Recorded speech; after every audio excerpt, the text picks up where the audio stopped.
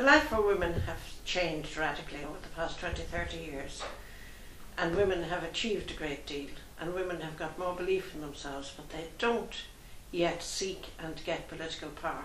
And that's essential, because it's politics which control the way a society is administered. And I'm afraid Irish women, perhaps a little bit more than most other women that I know anything of, are not as interested as they should be in seizing that political power. Without it, I'm afraid the big changes that are needed to have women foremost in our society won't happen.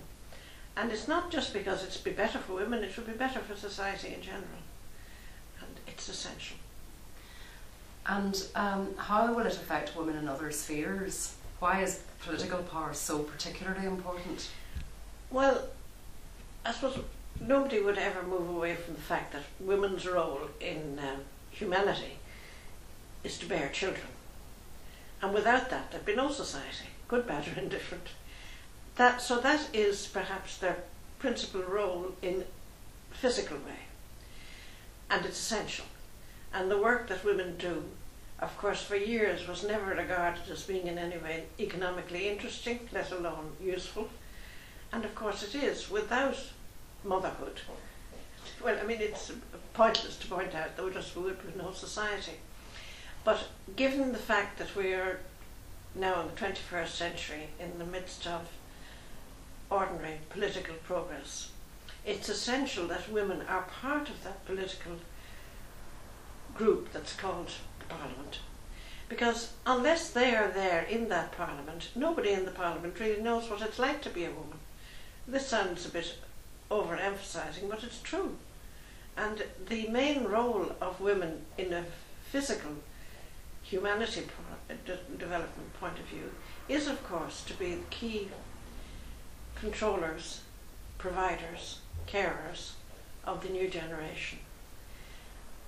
And whether or not women have themselves children or not, or whether they are brilliant scientists or anything else, they must understand that the society they live in has to have respect for children, most of all, I would say.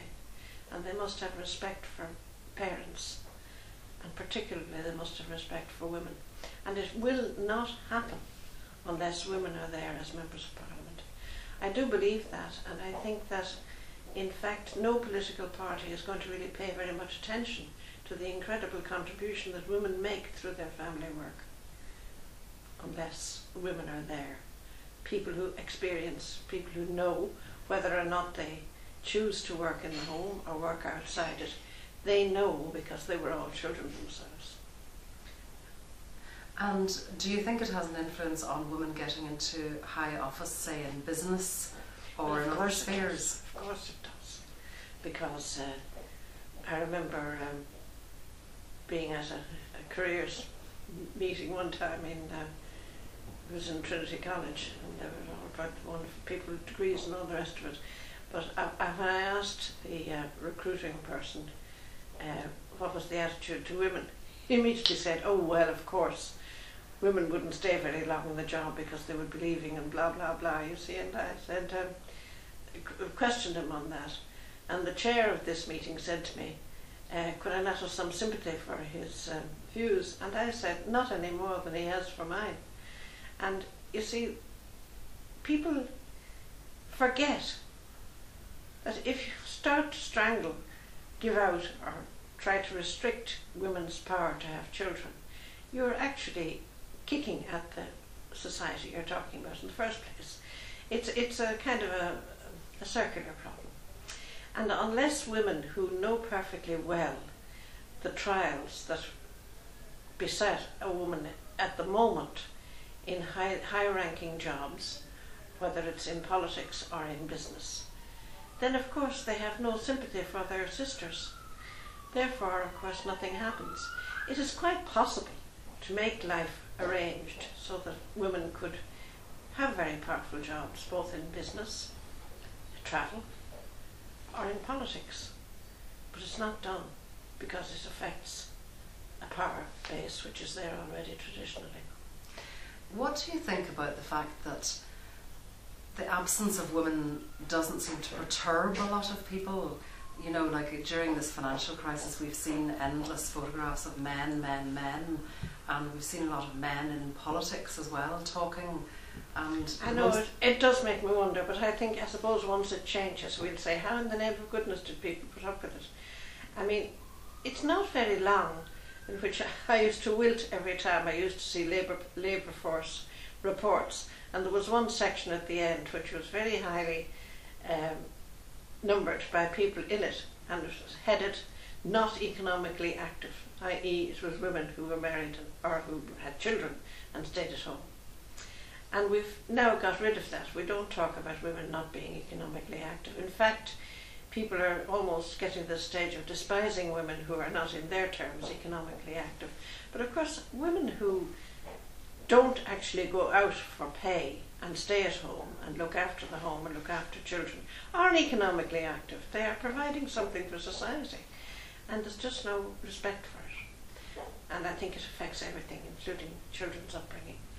What do you think we need to do to get political power for women? Just get out there, join. I suppose in a country like Ireland at the moment, you would say join a political party. Though I would really say you don't have to be a politically party person. You have to be interested in politics, and you have to realise that even the way the Dáil and its daily work or weekly work is controlled is not friendly to women. And until women themselves are there in the Parliament, it won't change, because they're the ones who know what could be done and don't do it. And I'm afraid the fact that it's not puts them off. I mean, we've seen politicians recently, youngish women who are already elected, retire from the Dáil when they have small children, which I can quite understand, though I regret that their influence will be there. Unless they are really powerful, controlling members of political parties, I don't think there'll be a change. I think it's possible, because I think humanity has the ingenuity to look after it. But I'm afraid we're in a bad state.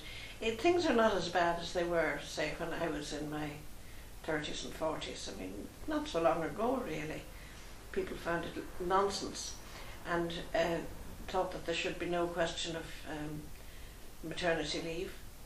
And this was most unfair to men, that women should get maternity leave. Most unfair that, say, teachers had maternity leave. People now they've accepted that as perfectly normal.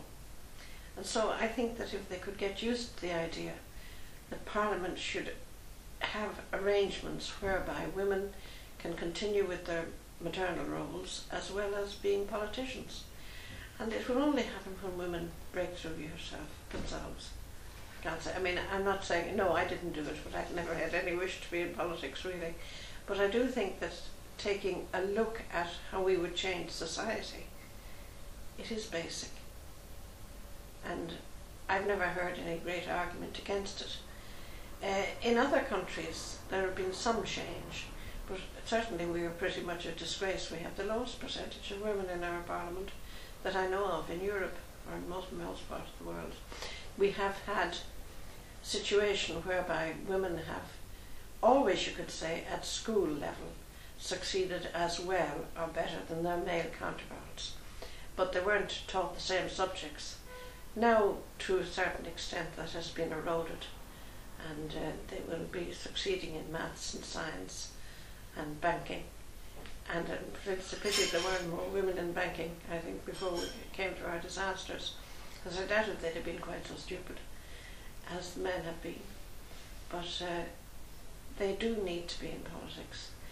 And there isn't much argument about it. You hear politicians saying they would like to see more women in politics, but unless political parties go out seeking, not women candidates first of all, they should go out seeking